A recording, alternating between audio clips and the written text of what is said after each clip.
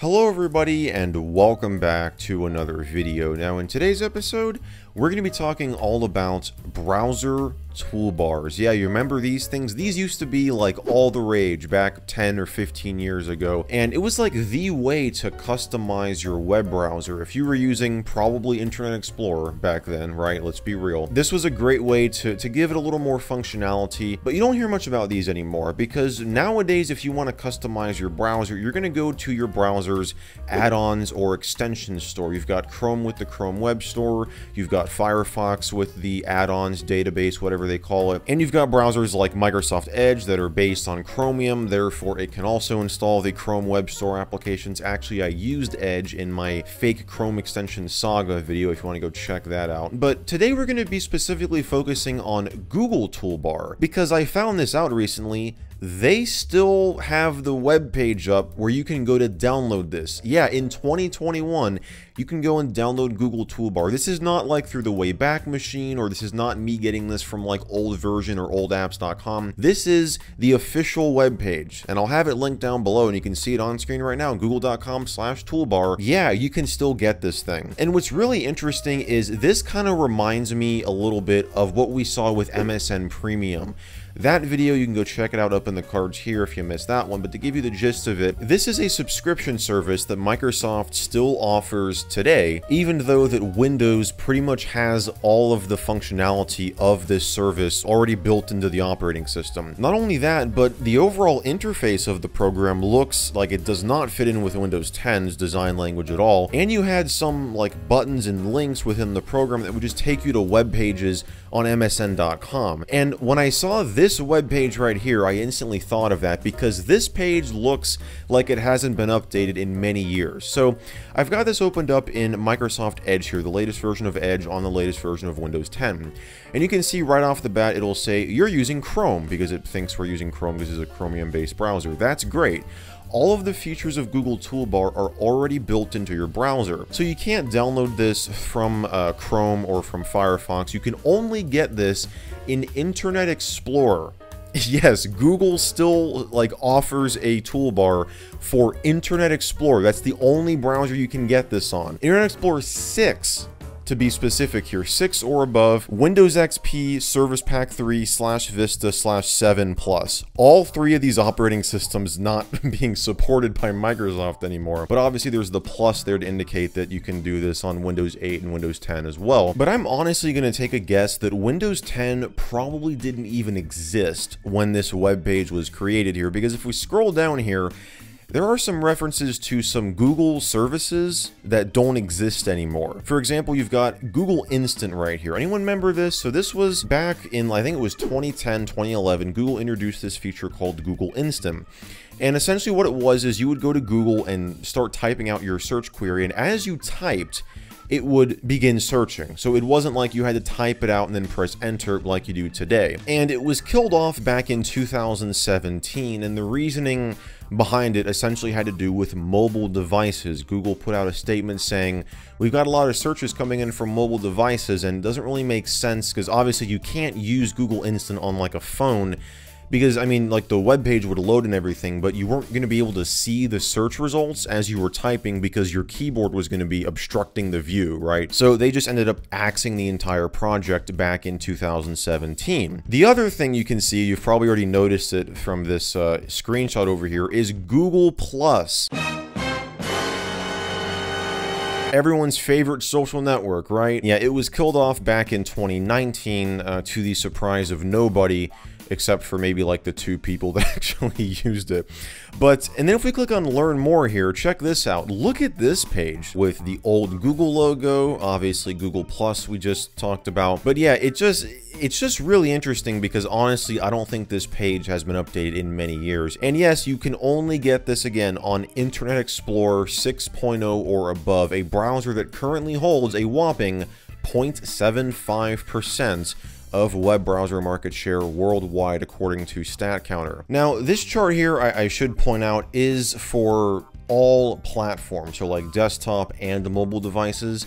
But if you go over to the chart that has only desktop usage, you can see that Internet Explorer isn't even its own category. It's just grouped into other here, so we can't actually see how it ranks in this chart here. That's why I've got this one, because it's got all these browsers here, including IE, with again a market share of not even 1%. So that's what surprises me, that they still have this around today. And honestly, this could literally be a case of Google just forgetting that they actually host this webpage, because as you're going to see when we take a look at the program itself, it doesn't look like it's changed a whole lot. So let's go ahead and just dive into it. So I've got Windows XP opened up here because it does say that you can do this on Windows XP with IE6, which we have right here, Internet Explorer 6.0. But the funny thing is, although you can browse to the main page here, and you can see if we scroll down here, the download button actually works this time because we are on IE6. When you click to download it, it can't display that page. It cannot display the download page. So I had to copy this download link and paste it into MyPal here. And we'll just do that here. And then you'll be able to get to the download page and agree to the terms of service, which were last modified in 2012. That should give you a clue at what we're looking at here again. And I already have this downloaded, but you just click on accept and install, and then you download the file right here. Now, what's interesting is the file itself. Let's just minimize out of this. Actually, we'll just close IE. The file itself, if we go to properties here and go to digital signatures, it has a timestamp of Thursday, January 21st, 2021. Yeah, this year. So it could be that they're still, they're updating the digital signature on these executables, but the application itself has a copyright date of 2018. But as you're going to see, like, I do not think this, I mean, maybe they've been doing minimal updates, but I would think if they were going to actually support this thing, they would give it like a overhaul at this point, because as you're going to see, a lot of the stuff in it doesn't work anymore. It literally just does not do what it was initially intended to do. Now, unfortunately, we cannot take a look at this on Windows XP. I'll show you what happens when we try to run the installer. So we'll run it here. Did you notice it said unknown publisher? I think it did. It said unknown publisher. Interesting. Now, yes, the setup application is very Chrome-like. If you've installed Google Chrome, this will look very familiar to you.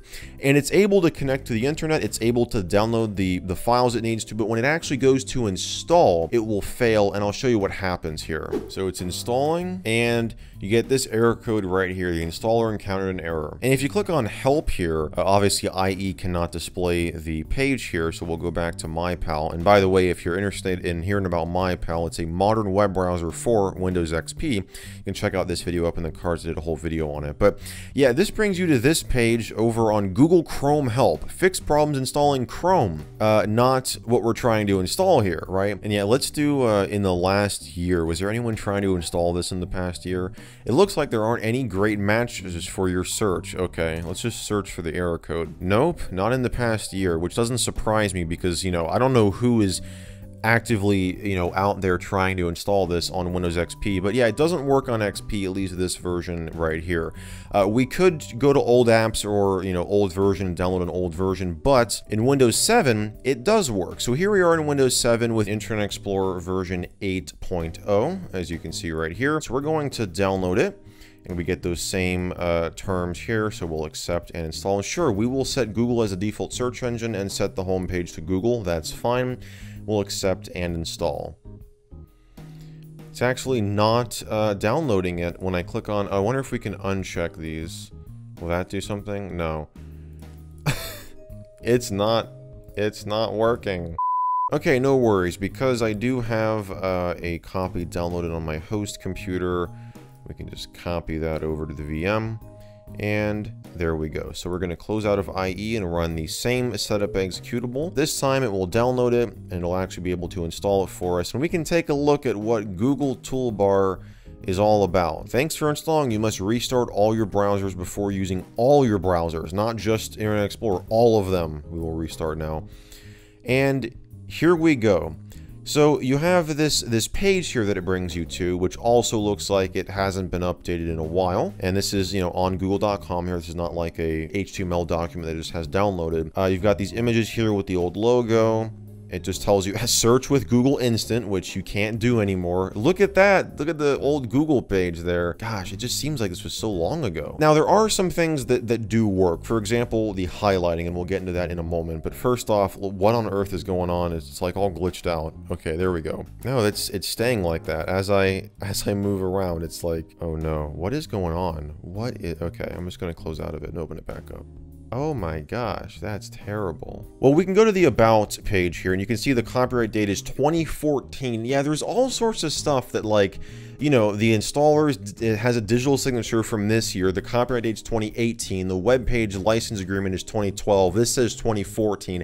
It's like all over the place, right? But the version specifically is 7.5.8231.2252/EM. And we can just go to Wikipedia. Now, going to Wikipedia, oh, we can't.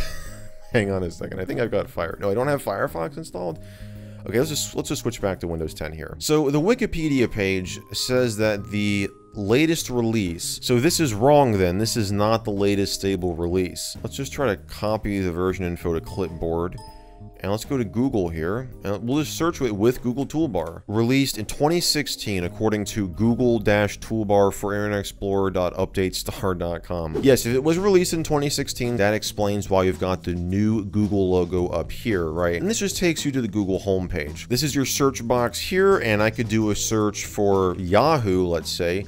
And it will show you suggestions in here. So if I want to search for Yahoo Mail, I can do that and press enter, and it will, you know, do a Google search for Yahoo Mail. What's also cool is if you have a Google search page opened up here, even if, say, you didn't access it from Google Toolbar, you can see Yahoo Mail is still in there. If I do a search for Michael MJD, it will change what is in the Google Toolbar search box to Michael MJD. You can also change what area of Google you're searching with. So for example, say I want to search for Yahoo, and instead of searching Google, I want to search Google Images. I can click that here, and now it will do a Google image search for Yahoo. And you can also do this with YouTube. Like if I click on YouTube here, it will just, now this is what's interesting, right? And this only happens on Windows 10 here.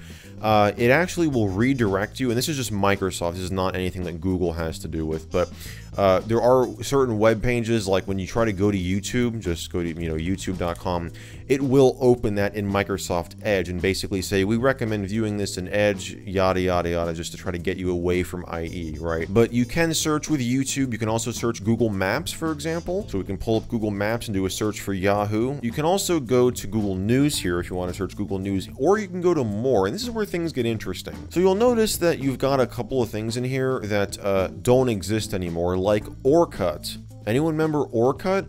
This was another one of Google's many attempts at a social network. You've also got Picasso web albums, which also don't exist anymore. Picasso was fully discontinued in 2016, so if this came out in 2017 or even 2016, you would think they would remove that, but they haven't. So for whatever reason, they've kept it in here, and that's why, like, there's a bit of ambiguity regarding when this version specifically came out. It has to be at least from 2015, because that's when they introduced this logo right here. This is the current Google logo. They introduced it first back in 2015, so it has to be from there, right? Or maybe it could be pulling this from a web page somewhere.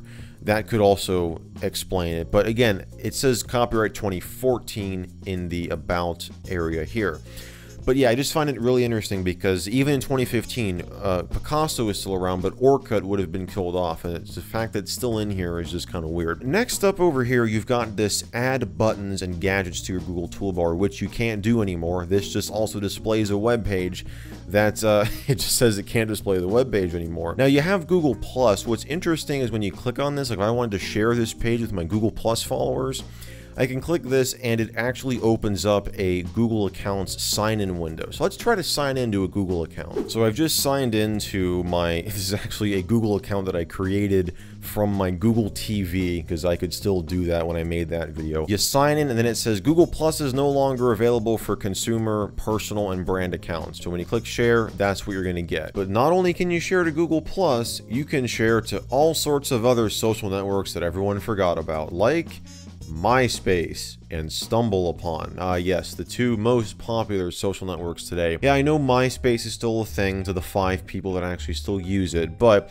it's just kind of funny that this is still an option in here.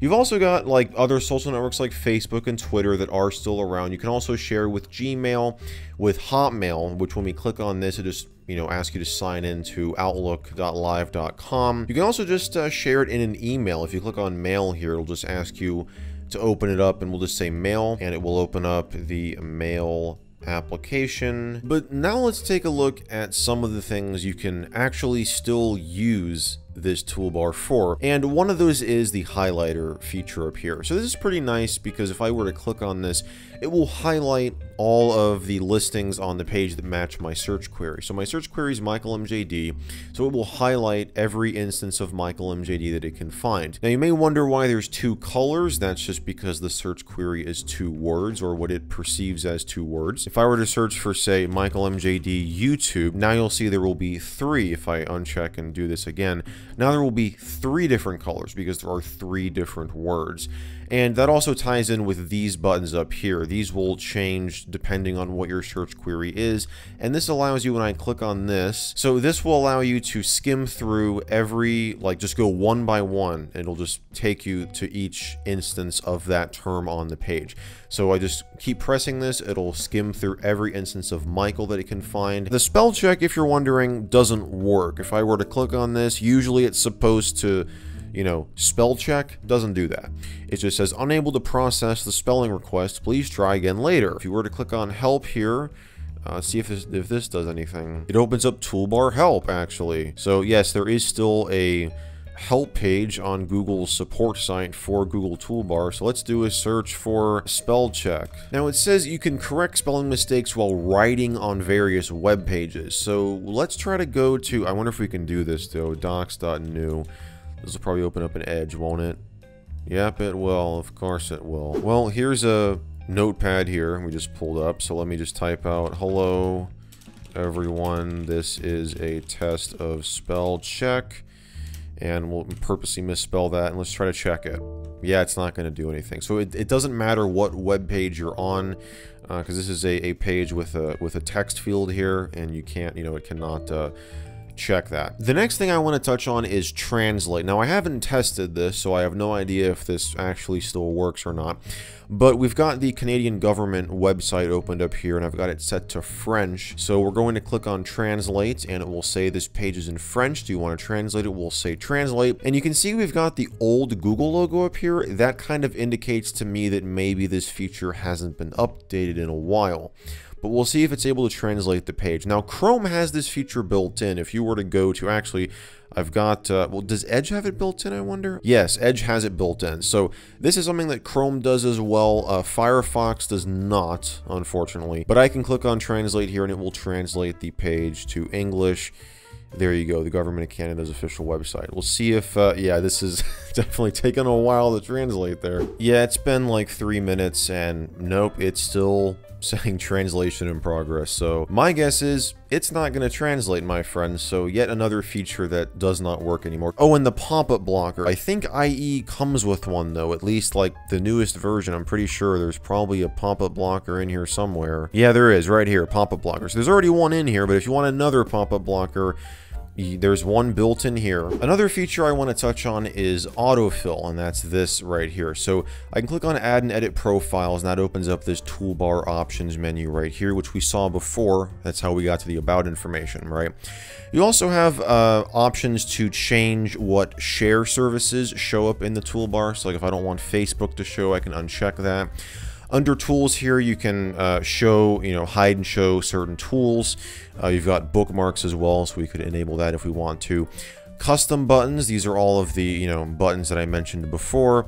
And again, adding more buttons will not do anything. Privacy, You've got the ability to turn off features that send information. Of course, it's very Google-y to collect data. That's just, you have to expect that from them at this point, obviously.